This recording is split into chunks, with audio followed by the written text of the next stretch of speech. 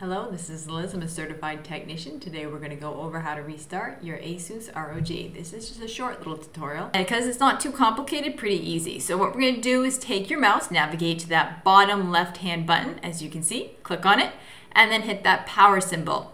As you can see, there are three options. Shut down will completely turn off your computer without turning it back on. Restart turns it off and then on again. If you forget which option you want, you can always just hover over them without clicking on them. And as you can see, a little description of each option does pop up. So that's a nice little feature for if you aren't quite sure which one you want.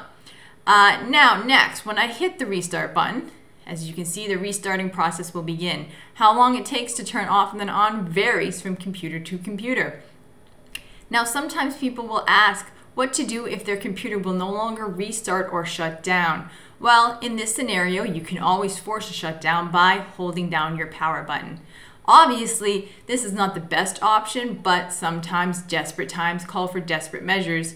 So as a last resort, it is a viable option for turning your computer off if you absolutely have to.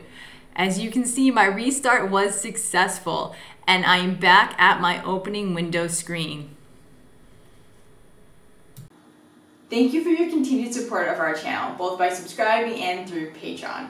Also, a big shout out to our fellow eggheads who purchase merchandise from our store. And as always, thank you for liking and sharing our videos.